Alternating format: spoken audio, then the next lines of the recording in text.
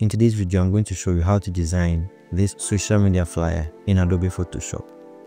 So the first thing you're going to do is to open Adobe Photoshop and then head over to your File tab and click on New. And then we are going to give our flyer a name. This is a social media flyer, so we're going to name it Social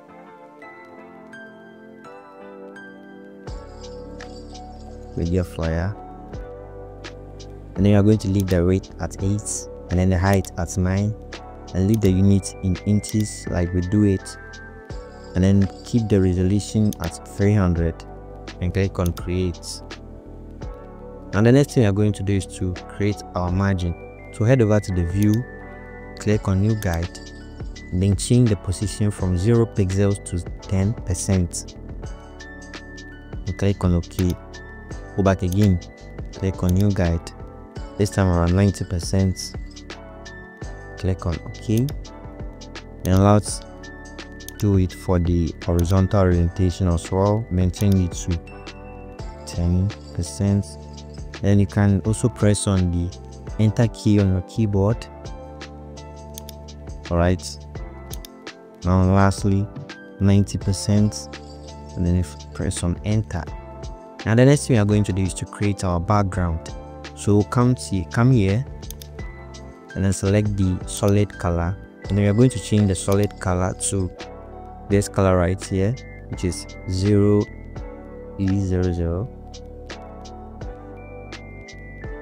This is the color code we are using for the background, so you can go ahead and then copy the color code and click on OK. Now from here, the next thing I'm going to do is to create a new layer. So come to this guy, click on it, then come here and change your foreground color to this is the color code we are using, then click on OK, and then come to your brush tool, grab your brush tool, right click and then increase the size to 1400 pixels. You can always choose to increase it more. Alright, let's keep it at 1800. Let's see. Good. And then make sure you select the soft round brush under the general brushes, and then let's apply it here. So just like this. This is once. I'm going to do it 3 times. Right, I think this is okay. Twice is okay, and then we keep it right here. Good. And the next thing we're going to do is to add our shapes. So come to Shape tool and then select rectangle tool and then draw a rectangle shape like this. Not too big, but something like this is okay.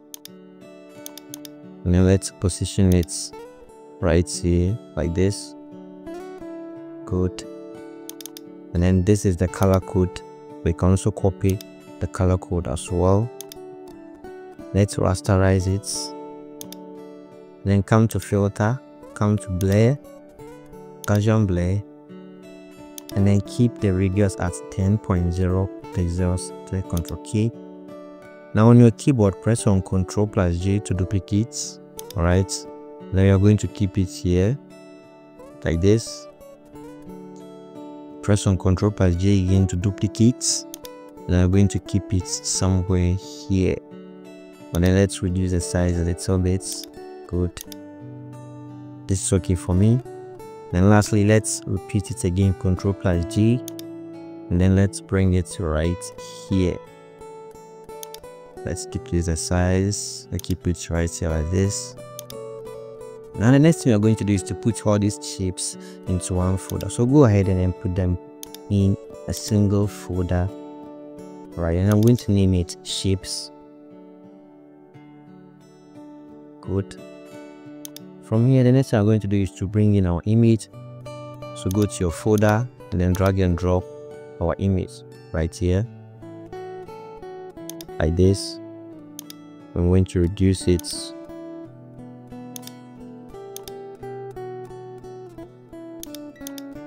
Alright, now let's rasterize the image. So rasterize layer, and then come to the eraser tool, and then with the soft round brush selected, increase the size to 700. Then let's get rid of the edges of the picture so that we it becomes smooth and blends with the background image. Okay, this is good for me. Now let's click on the shape folder and then stretch it out like this. Good. Now what I'm going to do is to adjust these shapes to suit my own preference. Bring this down a little bit with my arrow keys on my keyboard and then put this right here. Awesome. Let's keep the image like this. Good. Alright, now that we have this in place, I'll go ahead and then create a new layer again and then drag it down below the image like this, and then change my foreground color. This is the color code, and then click on OK, and then select my brush tool and reduce the size to 500. Let's see, 500 will work. Okay, and then I'm going to apply it right here. Once like this or twice is okay, and just like you can see, it should be below the image we imported. Alright, now that we have this in place, right click on it and then click on blending option. Alright, now come to outer glow. Right, outer glow. Good. And then you can copy my settings because you are going to use the same settings. The blend mode should be normal, the opacity should be at 100, noise at 100, and then this is the color code for the outer glow. And then make sure that you change these to this, and then come to here and then change this to this as well, but then change the opacity to 0 and then keep this one at 100.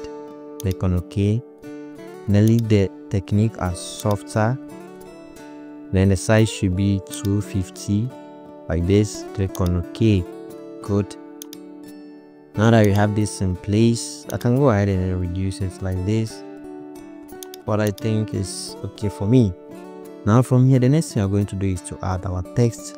So grab your text tool and then add your first text. Draw a text box and then add your first text, which is going to be weekend vibes activated. Alright, so weekend vibes activated like this. Then we are going to change the font to Montserrat. Right,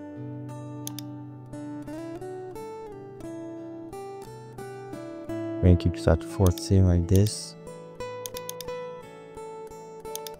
Now with the text selected, on your keyboard press on Ctrl+T to transform. Right click on the text and then click on rotate 90 degrees counterclockwise like this. We are going to keep it right here. You can go ahead and then reduce the size a little bit if you want to.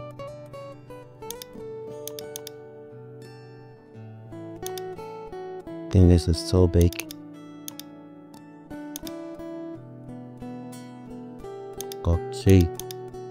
Alright, now that you've added our text, right click on it and then click on rasterize type.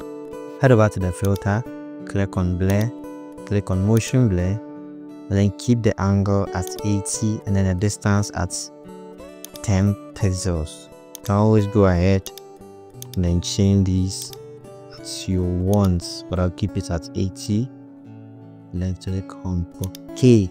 Alright, now let's add some drop shadows. So right click on it and head over to blending options. Then come to drop shadows, and then you can copy all of these settings right here. This is the color code here, and then you can copy everything that you are seeing right here because this is the same thing I used. And when you are done, click on OK, and you can position very well. Alright, good. And the next thing I'm going to do is to add our second text. So grab your text tool again, and then let's add our second text, which is weekend like this. Then I'm going to change the text to photography and increase the size like this. 45 is okay.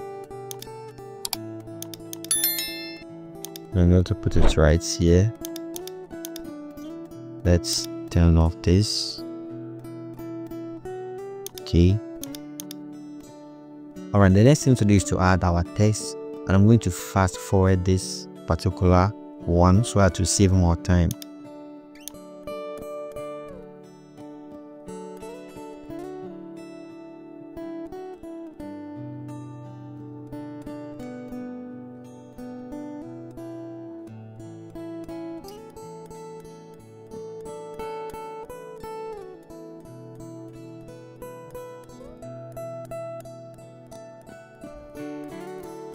Alright, now we have our text in place.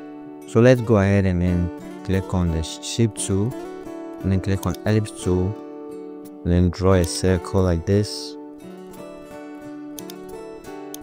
Right, and then we are going to keep it right here.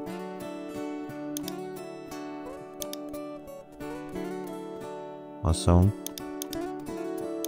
You can also go ahead and increase the weekend text here like this. Good. Now head over to your text and then add in your last text, which is thank God it's Friday, TGIF. And I'm going to place it right here. Change the color to black.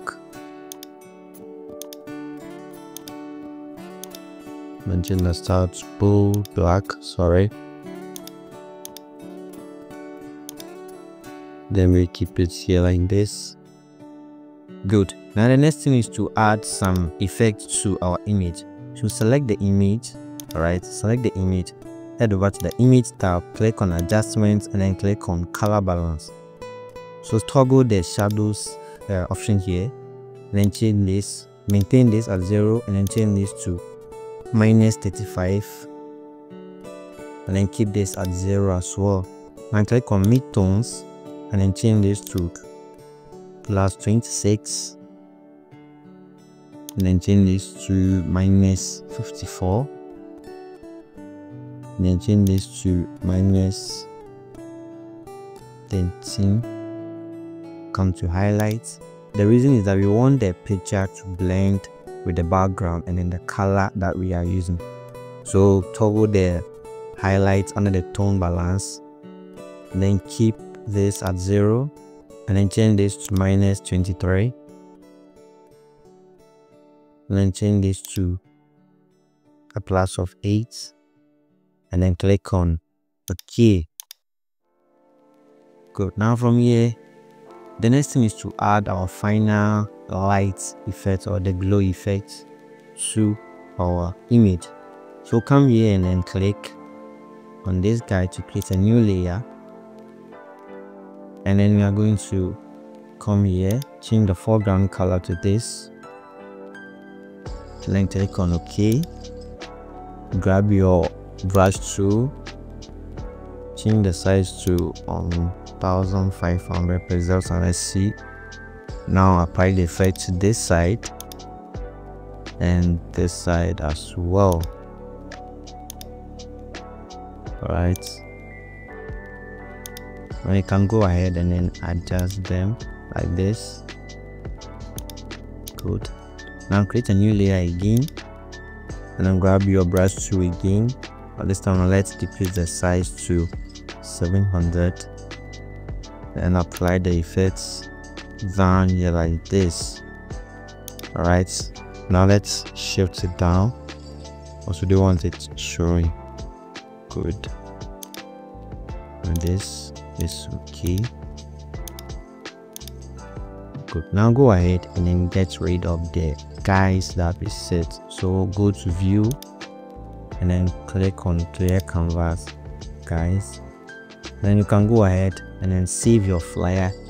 Now if you find this video helpful, consider subscribing, click on the notification bell icon so that anytime I drop new tutorials, you'll get notified and you don't miss any updates. You can drop your comments and also reach out to me on my Instagram. I'll also link that in the description of this video as well. And until I come your way with another video, peace and stay out of trouble.